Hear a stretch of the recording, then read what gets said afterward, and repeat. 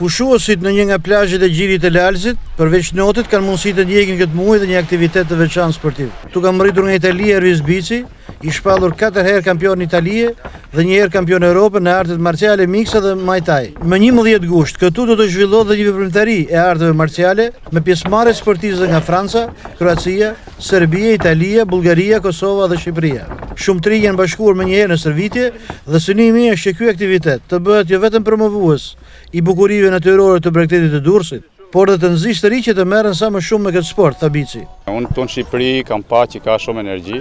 rinia e don sportin, shqiptarët marrin për shpirt luftarak, edhe synimi im është që disiplinën Muay Thai që unë bëj, edhe MMA, ta sjell këtu në Shqipëri, sepse shqiptarët kanë nevojë, rinia shqiptare, edhe vajzat edhe djemt. Këtu do zhvillohen ndeshje me datën 11 gusht, ndeshjen Muay Thai, do të kemi edhe MMA,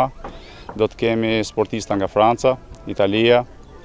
Bullgaria, Serbia, Kroacia, Kosova dhe Shqipëria normal. Presidenti i Federatës Shqiptare të Arteve Marciale Mikse Arian Rizaj tha se aktivitetet e tilla shtojnë dhe gjallërojnë dhe jetën e pushuesve që gjenden në Gjirin e Lalëzit në këtë sezon veror. Qëllimi, siç e tha dhe Ervisi, është të promovojmë sa më shumë Shqipërinë, por gjithashtu në datën 12 ne jemi pothuajse gati mbi 100 sportista staf që do të zhvillojmë datën 12 dhe e kemi si obligim të organizojmë një aktivitet ku të kemi, po themi, një pjesëmarrje të publikut, por gjithashtu të arrisim dhe